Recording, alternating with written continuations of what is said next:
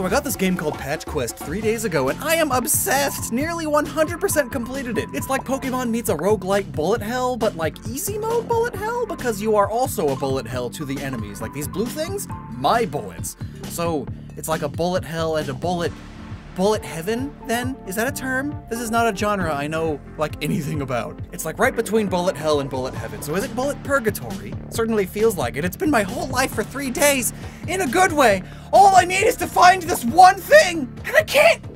But we're not here to talk about genre semantics. This game pulls some inspiration from Pokemon. You've got these super-powered creatures that you catch Pokemon Ranger style, and then you ride around on them and have them use their own attacks and powers, and they got abilities, and there's all kinds of their names are all portmanteaus. This is literally Pokemon, and I love them. And I love them so much that I'm going to now briefly explain each one because that's what I like to do here, and I want this game to get significantly more attention. Let's just briefly explain all the monsters, starting with the rodent category. We start with Shamprew, one of my favorites. A defensive powerhouse able to make bubble shields. Shamprew is able to sweat soap, keeping it clean all the time, hence the name mixing shampoo with shrew, which is what it is, a little desert shrew. Shrews and chinchillas are famous for taking dust baths, and this game's desert zone is filled with aloe vera plants, which is a very common soap ingredient, so there's loads of reasons to combine these elements. Shrubhog is a prickly, brambly shrub, and a little wild hog, a boar, who naturally have thick and prickly fur to protect them from just that shrubbery. Boars are not rodents, though, and, well, it's here because it's also a hedgehog. Literally. Hedgehogs also have their own prickly bits.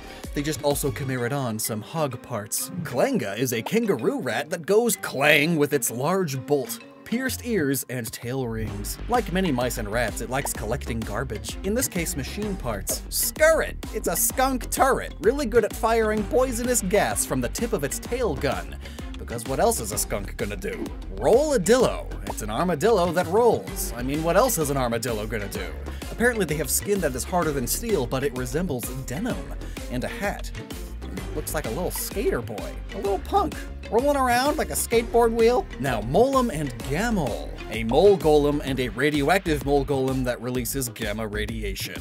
Yeah, being made of crystals and minerals certainly makes them golems, and living underground with their big mole claws, yeah, it's great. I love that both of their attacks are very similar, but Gammoles are poisonous. Because radioactivity. Another group of rodent monsters with many variants are Zirrel, Raquoon, Folare, and Saberfloof, all based primarily on saber-toothed squirrels. And all being squirrels, they of course have cheek pouches, which lets them essentially carry more ammo. Zirrel is the most squirrel-like, and it goes zrrr with its electrical hum. It is electric type. Raquoon mixes in some Ice Age raccoon elements. Folare adds a flare of fox, and is fire type, because, you know, fire and foxes. And Saberfloof is fluffy, or floofy, and is self-described as an evolutionary missing link, perhaps the ancestor to all of these other saber-tooth monsters here, as it is only found in the fossil zone, which also has lots of reptiles living in it, so let's talk about the reptile monster category next.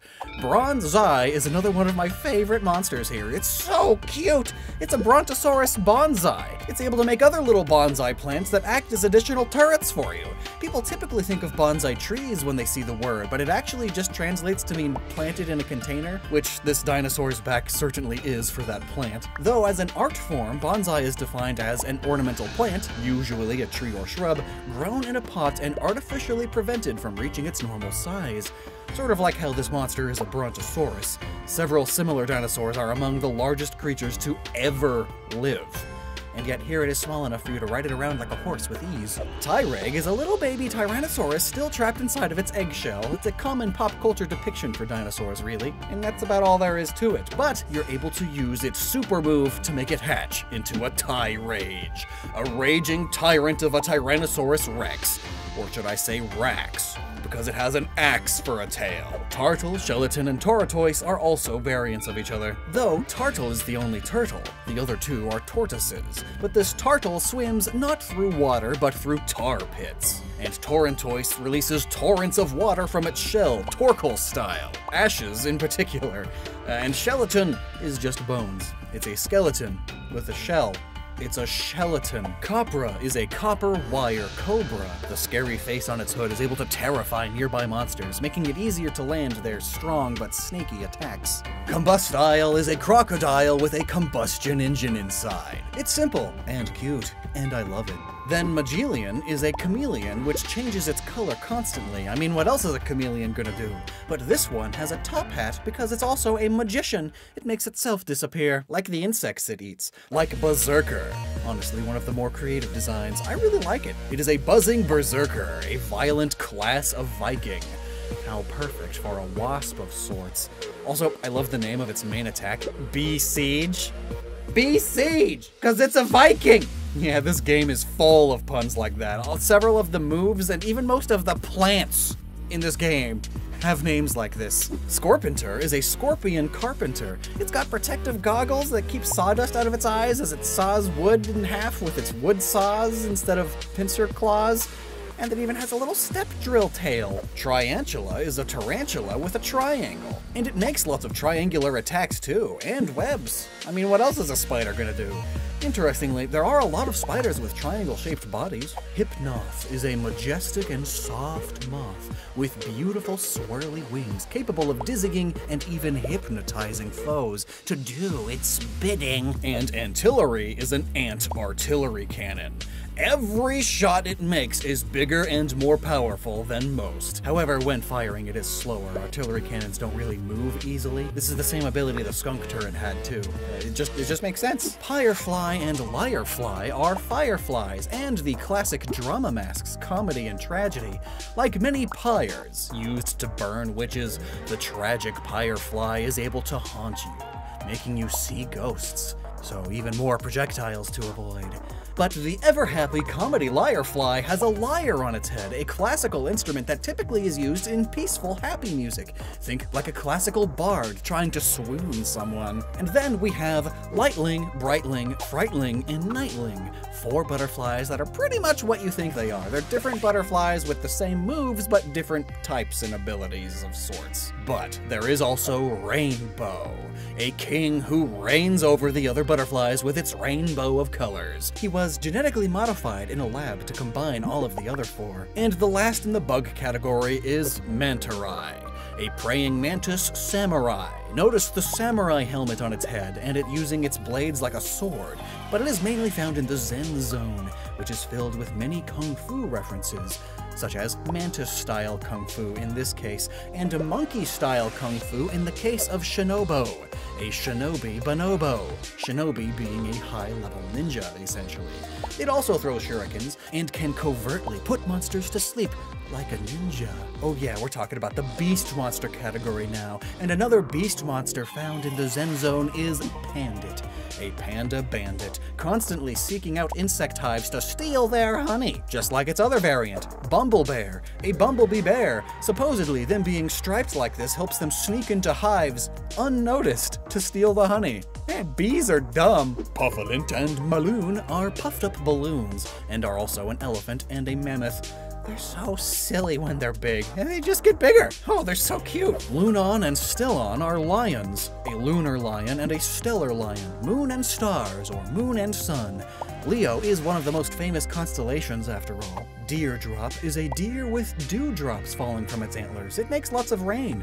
It makes me think of the Greek goddess Artemis and her deer companion, as together they can control the weather. Ramber is so stinking cute. It's a ram whose horns are made of amber, fossilized tree resin, which has this iconic color. And there's also Snooth and Snorticeps. Sloths move so slowly that algae and sometimes even full-on plants are able to grow in their fur. And in this case, it's a mushroom. And it's so sleepy, it snoozes all the time, hence its name. But at least the mushroom grants it some mushroom powers, able to like plant mushrooms in the ground, and they fire more projectiles. But in the case of Snorticeps, that mushroom takes control. It snores all the time, maybe to take in more spores, as its mind has been taken over by the cordyceps on its head. This is the kind of mushroom that takes over the brains of small insects and zombifies them. Think Paris and Parasect, or the Last of Us zombies. Snorticeps is a lot bigger than an ant though, but it's just so slow that the mushroom took hold anyway. I like how its eyes are all psychedelicked out. It's sort of like Muctopus, swirly eyes. Let's talk about the Gooey Monsters now. Mucktopus is an octopus covered in muck. Gross, icky goo that also lets it camouflage really well, just like octopus. Brillifish is very straightforward. It is a jellyfish that is also an umbrella. Wow. Poislug, I love tremendously. It is too cute, even if it is just a poisonous slug. Oh no, are the X-eyes implying it's not immune to its own poison? Snapalm is a snail with a propellant shell, allowing it to be fast despite being a snail. Its slime is also very flammable, like napalm. It sprays it out with its spray palm attack. And then there's the gels. So lore, there's these little pink alien slime critters that pop out of meteors, and they may in secret be trying to mimic the inhabitants of the fossil zone, think like Ditto, and these next 5 monsters are the results. Gellosaur, Gelatoise, Gelatops, Gelostrich, and Majeleon. Basically, they're just pink gel-based variants of the original monsters, but with the Gellify ability instead. Fun. Gelostrich, or Gelostrich there, is pulling from Velostrich, or Velostrich, the pronunciations. There's also Fostrich, which is a fossil ostrich, and Velostrich is an ostrich with a high velocity, because real ostriches are very fast. And I like that these monsters are combining ostriches with raptors, particularly the Velociraptor, if the name is to be believed. Proto-feathers and all. That's what these guys are famous for. Which now brings us to the winged monsters category, where we also find Steagle, a seagull that steals. I love its thief mask and its prisoner stripes. It's so good. And I really like how when they attack you, they steal your ammo. By which I mean I hate when they do that, but I love the idea. Yin Yowl and Yang Growl, or Yang Growl, are yin-yang owls, and they make you sleepy and are of course found in the Zen zone, typically balanced with one another.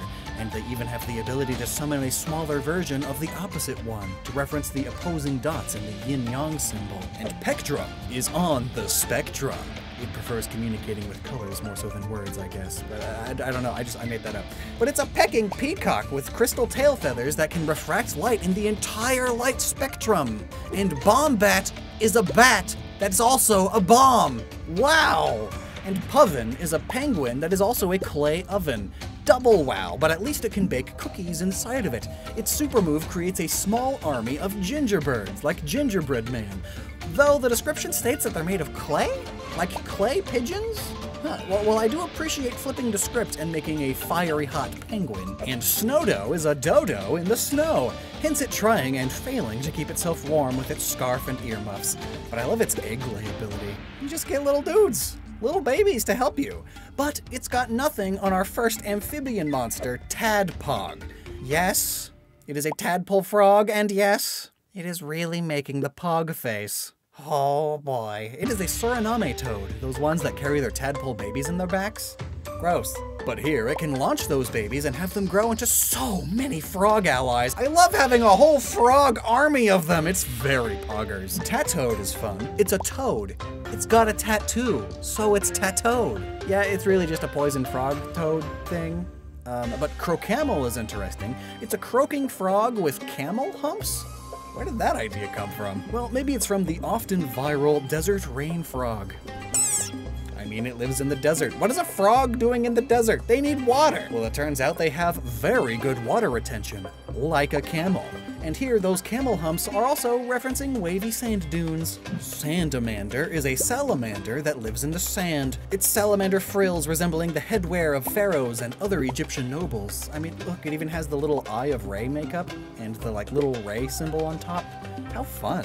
And then Amplicute. It's very cute. It's a newt with amplitude. It's able to generate electricity, like many swamp-dwelling creatures, really. And speaking of all that water, let's end with the sea monsters. Styrol is a spiraling starfish, and that's about it. It spins. It's a starfish. It's like a throwing star. What else is it gonna do? I do like that when you defeat the bigger ones, their arms split off and they become smaller Styrols, because starfish have some of the best regenerative abilities. Ooh, now Wolfen and Borka are really cool. It's a wolf dolphin and a wolf orca, which says bork, or bark, rough, yif, not yif. They do not say yif. And combining these two animals isn't random. It's a Wasgo, or a Gonkadet, a wolf-orca hybrid creature from the myths of the native Pacific Northwest people, mainly the Tlingit and Haida. Way cool. And then Skeel is a seal that skis. Yeah! Clawtress is a hermit crab with big claws and an even bigger fortress of a shell. Cragnet is a crab with magnet hands for pulling metal things out of crags. Galvangler is an anglerfish that uses galvanizing techniques in its hunting, meaning it shocks things with electricity. And last, but certainly not least, we have some seahorses. Yes, is literally a seahorse horse. But wait, no, they are striped. This one is black and white. And what are their names? Ah, yes, it is Seabro and Zebra. These are seahorse zebra. That is way more fun. And you know what's even more fun than watching this video? Playing this game for yourself. I don't even like bullet hells, and yet I love this game. It's baby's first bullet hell in a way, the same way that Pokemon is like baby's first turn-based RPG, you know? I should mention that there's even shiny hunting in this game. You collect plant pins, and there's a small chance that they'll be shiny. You can increase that chance by raising like a difficulty bar, but like still, it's fun. It's so fun. This video is not sponsored whatsoever. I just have been obsessed with this game. I took a day off. I extended my weekends to play it more. But now that I'm doing a video about it, was it really taking time off? Go play Patch Quest and never stop using your noggin.